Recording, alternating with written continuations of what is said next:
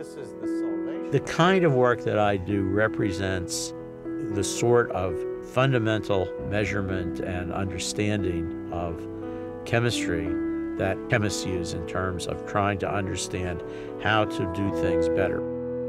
John Brauman's exploration of chemical reactions often finds him looking at molecules in a vacuum. Molecules have structures, and the structures can be modified, and their chemical reactivity depends on the structure.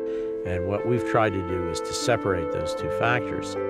His insight advanced scientific knowledge by demonstrating the differences in chemical reactivity when molecules are found in a solvent and when such a medium is absent.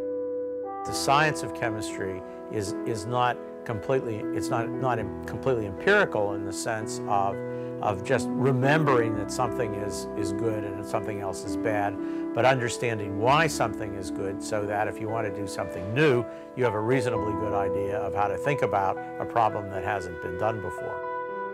In a research career spent entirely at Stanford University, Brauman also gives time and focus to his students. One of the things I think that everybody in my business really gets a huge amount of pleasure from is the graduate students with whom one works. I had a great mentor as a graduate student, and I've tried to emulate him as much as I can in terms of allowing students to develop in their own way, because often different students will do better at something than another.